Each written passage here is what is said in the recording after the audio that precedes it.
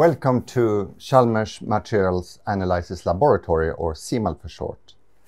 CMAL is an open infrastructure, which means that anyone can use it. So we have people both from industry, but also from, of course, academia here.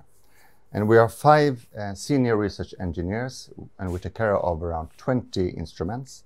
And we mainly train and help users so that they can use the instruments themselves to get great results for their publications. And today we will show our most advanced transmission electron microscope, which is behind me, or TEM for short. But before we do that, why do we need electron microscopes? Well, the reason is that with a standard optical microscope, you can see smaller things than the wavelength of visible light. And this is around 1/100th of the width of one strand of hair on your head. But in electron microscopy, we use electrons to observe with, because electrons are not only particles, but according to quantum physics, they're also waves. And the wavelength of electrons is much, much smaller than that of visible light. So then we can see smaller things. And in numbers, this means that we can magnify 10 or even up to 20 million times, and thus easily see atoms. So the GOL Neo arm is this microscope over here. And it's a lot of things around, but if we just focus on the column where the electron beam is, we have, first of all, we have a electron gun at the top here. So it emits a small tip which emits electrons, and then they are accelerated around 70% of the speed of light. Then we have different electromagnetic lenses and apertures. And then a sample go inside here, which is a sample holder. And then the electrons, so the sample is here, and the electrons go through the sample, since transmission electron microscopy. In a scanning electron microscope, then you have a bulk sample, and then the beam interacts with the sample and then is emitted from the surface. So transmission electron microscopy, the sample goes through, the electrons go through, and then they are scattered, and then you can detect them down here and to get an image. And this TEM is truly advanced. It's one of a kind in the world. It has different cameras to obtain different types of images. It has high-class detectors and spectrometers, so you can analyze the energies of the electrons. And you can also detect X-rays, which are generated from the electrons. You also have, and with these techniques, you can actually see what element your sample comprises of.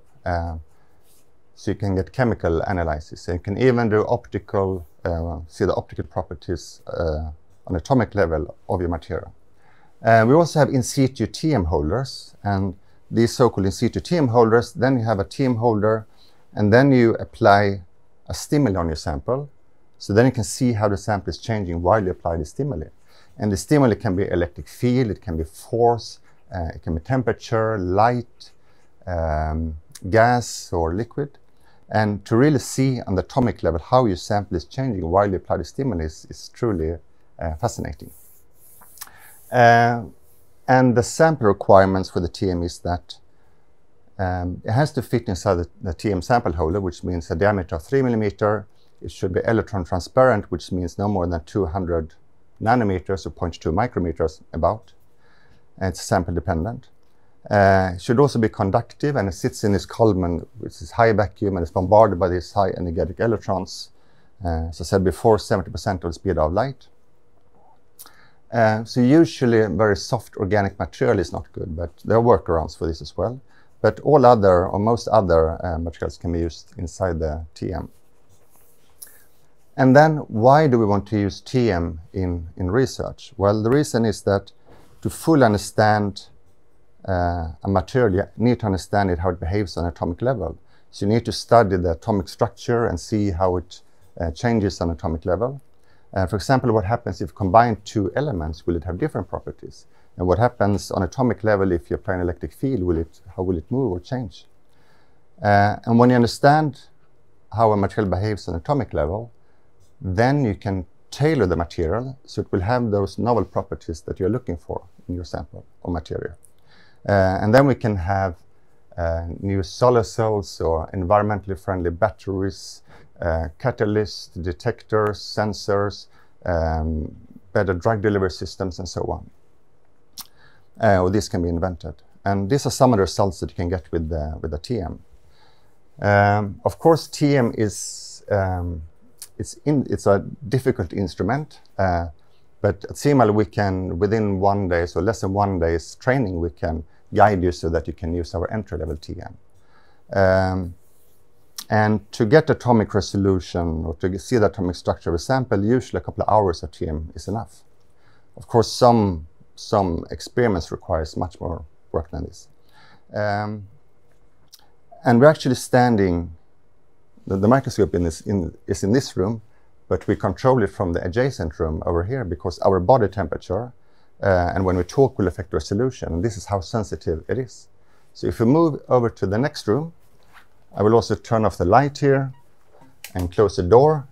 And then we have one of our expert users, which is Andy.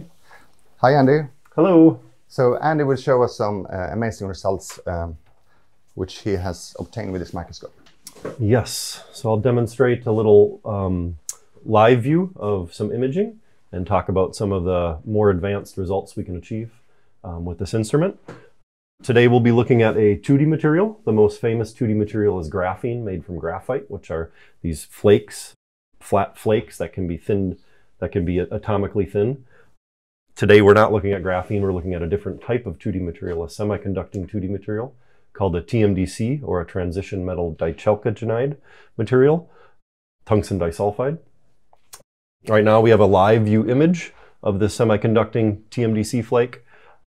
We're actively researching these materials for their optical and electronic properties.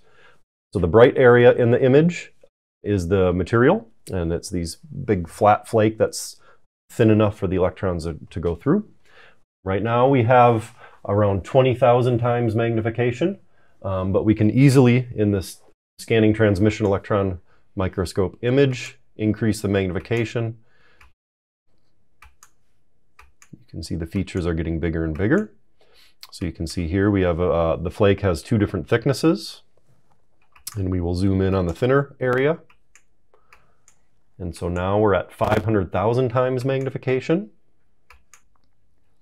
But it might be that we have some drift since I just were in the room, and that's going to affect the resolution, but we'll see. Yeah.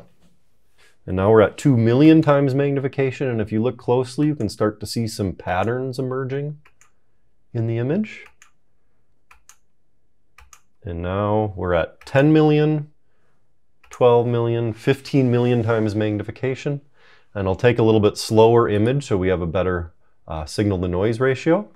And you can clearly see we have these bright dots. Each one of these bright dots is a column of atoms running through the thickness of the sample. And you can see that the atoms arrange themselves into these hexagonal structures. How these atoms pack together really determines its electronic and optical properties. We can determine a lot of the structural information directly from the atomic resolution image. But another way we can analyze materials in this microscope is through diffraction, or the momentum transfer from the sample to the electrons. So this is a live view convergent beam electron diffraction pattern. You can see some kind of symmetric shapes appearing. If we do a more careful acquisition of this data, we can achieve patterns that look like this. These are absolutely gorgeous geometric patterns. These types of patterns can provide a lot of information about your sample, the crystal structure, the phase, whether the material is strained, how thick the sample is. There's an immense amount of information we can get from these convergent beam electron diffraction patterns. So there's a little bit about imaging and diffraction. The other types of techniques we can use this instrument for is spectroscopy. We have 2 different types of spectroscopy in this instrument. Electron energy loss spectroscopy, or EELS, where we measure the amount of energy the electrons lose as they pass through the sample. And we can also do X-ray spectroscopy, X-ray EDS, energy dispersive spectroscopy, where we can measure the X-rays that are emitted from the sample. Now, both of these techniques can be used to determine what elements are present in our sample, to figure out composition. We can do this on a very low magnification and just generally see where elements are in our material, but we can also do this with ultimate spatial resolution, atomic spatial resolution. And this is an example from a different type of crystal. This is strontium titanate. So this image here is the STEM image, the same type of STEM image you were seeing in live view here. But in this time we have strontium columns and titanium columns that form a certain crystal structure. To determine which column is which ones are strontium and titanium, we collect the X-rays that are emitted from each column, and we can produce maps like this, where these are the X-rays collected from titanium, and these are the ones from strontium. And if we create an overlay image where we put in the titanium atoms as red and the strontium columns as green, you can see they're not registered, that there really are pure strontium columns and pure titanium columns. And this gives us a lot of insight into its crystal structure, where the elements are, and the resulting properties from these different materials.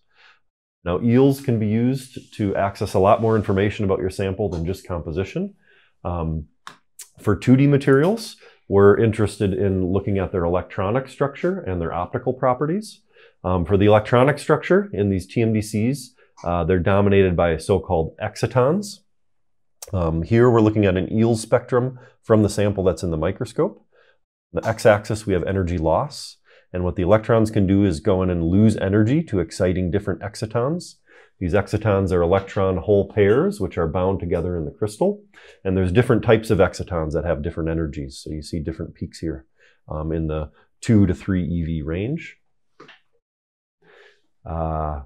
Ludvig mentioned phonons, which are collective oscillations, collective vibrational modes of a crystal structure. Here's an example from hexagonal boron nitride, which is a different type of 2D material, where we can see phonons. This is an electrical insulator, so it has a very large band gap. You see no electronic structure in the EELS spectra until you get to 6 eV, which is its band gap. And then at very low energies, at very low energies, at around 200 millielectron volt, you can see a peak here, and this is a signature from the phonon vibrational mode of a hexagonal boron nitride. Different crystal structures have different vibrational modes, and this would result in a peak at a different position. So EELS is very important for understanding phonons as well. And then we can look at an example that's a little bit more complicated spectrum. This is an EELS spectrum from a nano-patterned TMDC material that was nano-patterned here in the Chalmers clean room, where we make these small discs. And these small TMDC discs, this is tungsten disulfide, can produce very complicated nano-optical modes. And we can measure the energy of these modes and spatially around the disc where they are excited. EELS, which is a very unique capability of a characterization tool. So there's a few examples of using the Joule NeoArm for some more advanced research activities. Yeah, so thank you very much, Andy, for these amazing results, what this instrument can do. And we hope you found this video useful, and we also hope to see you soon in the lab. Thank you. Thank you.